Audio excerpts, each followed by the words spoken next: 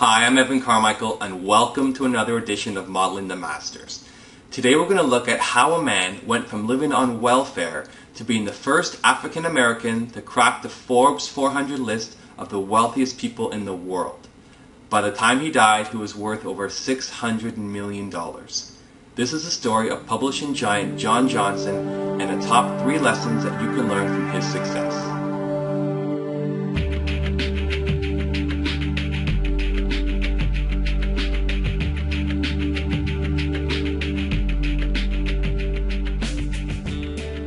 John Johnson was an American businessman and publisher. He was the founder of the Johnson Publishing Company and in 1982 the first African American to appear on the Forbes 400 list of the richest people in the world. From an early age, Johnson learned what it was to overcome obstacles in life. When he was just 8 years old, his father, Leroy Johnson, was killed in a sawmill accident. His mother moved them from Arkansas to Chicago in the middle of the Great Depression, and they were forced to rely on welfare for 2 years. They were determined not to stay on welfare and work towards building a better life for themselves. At the age of 18, Johnson met Harry H. Pace, the president of Supreme Liberty Life Insurance Company, the largest black-owned business in the North at the time. When Pace heard about Johnson's desire to attend university but his inability to do so because of the high cost of tuition, Pace hired Johnson part-time. Working at Supreme gave Johnson the idea and the confidence to start his own business. In 1942, he went to the bank to ask for a $500 loan to start his business and was laughed out of the office after they told him that they don't make loans to colored people. So Johnson went to one of the few banks that did. Using his mother's new furniture as a collateral for the loan, Citizens Loan Corporation agreed to give Johnson the $500 he needed to start his business. He created Johnson Publishing Company and set out to launch his first magazine. Today, with magazines like Ebony, Johnson Publishing Company is one of the world's largest minority-owned businesses, as well as the largest black-owned publishing firm. When he died in 2005, Johnson had a net worth of $600 million. So the next question is, how can you model the success of John Johnson? Here are 3 action items that you can put to use into your business today. Action item number 1. Don't get mad, get even. Until you prove yourself as an entrepreneur, you're going to have a lot of people doubt your ability to succeed. They'll tell you to play it safe and get a job. They might also tell you that your product or service idea has been done before, or is too crazy to do well. Part of your entrepreneurial journey will be using criticism as a counselor, but not as a jailer. Listen to what can help you and don't let harsh words prevent you from moving forward on your dreams. All his life, Johnson had been told that he would not amount to much. He was a victim of the racism that was so prevalent in the U.S. at the time. Time after time, Johnson was discouraged from thinking he could one day be great, and was blocked every time he tried.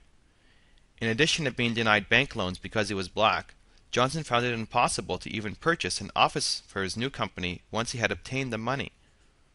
When Johnson went to purchase a building in Chicago's downtown area to be his company's headquarters, he couldn't make the deal. He was refused to purchase because he was black. But like so many other times in his life, Johnson refused to give up. He wasn't going to let a racist property manager stand in the way of his success. His advice? It's better to get smart than to get mad. Long shots do come in, and work hard, dedication, and perseverance will overcome almost any prejudice and open almost any door. Action item number 2. Master the art of the sale. No matter what type of business you run, you're going to have to learn how to sell to achieve the success you're after. Selling is not only to customers, but you have to sell your partners, investors, employees, suppliers, media, and other stakeholders on why your company is going to be great. In his best-selling autobiography, Succeeding Against the Odds, Johnson wrote a chapter entitled, How to Sell Anybody Anything in 5 Minutes or Less. Johnson's elementary rule to making a sale was that your pitch be based not on your self-interest, but on their self-interest. When I go in to see, I never say, help me because I'm black, or help me because I'm a minority. I always talk about what we can do for them. Johnson had 3 rules for successful selling.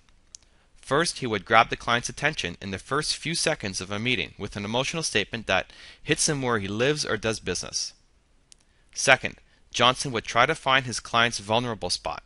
He felt that everybody has something that will make him or her move or say yes.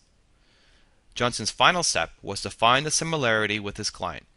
According to Johnson, Successful selling is a matter of finding common ground, no matter how narrow it might be, on which you and your client can stand together. Whether I had 5 or 35 minutes, I always base my presentation on these 3 tried and tested rules. Action item number 3. Communicate success. If you're going to build a business beyond yourself, you're also going to have to work on your communication skills so your staff understand where you're trying to take the company and how they can help you get there. Johnson believed that if he couldn't communicate effectively with his staff, it didn't matter how good his product was, his company was not going to prosper. Developing this talent was something that Johnson took great pride in, and he ensured his senior staff was equally trained in the art. Here's Johnson's advice. I was born in poverty and spent 2 years on the welfare rolls, and I learned early that I had to communicate or die. And so I talked my way out of poverty. I communicated my way to the top. I'm a hands-on, hands-in, hands-wrapped-around manager, and I believe it's impossible to separate good management from good communication, for the best manager is the best communicator. So remember, don't get mad, get even, master the art of the sale, and communicate success. I wanted to end the video today by sharing one of my favorite true stories about John Johnson. When Johnson realized that the black models he hired for his photo shoots couldn't buy makeup that was tailored to their skin tones, he approached Estee Lauder and Revlon to launch a new line. They turned him down, so he created his own company, Fashion Fair Cosmetics. Today, Fashion Fair is a leader in the cosmetics industry with products in almost 1,000 stores around the world. Thank you for joining me for another edition of Modeling the Masters. If you enjoyed, please give this video a thumbs up below and we'll continue to produce more. Also, I'd love to hear your thoughts and feedback if you want to leave a comment below the video as well. I hope you enjoyed and stay tuned for the next episode.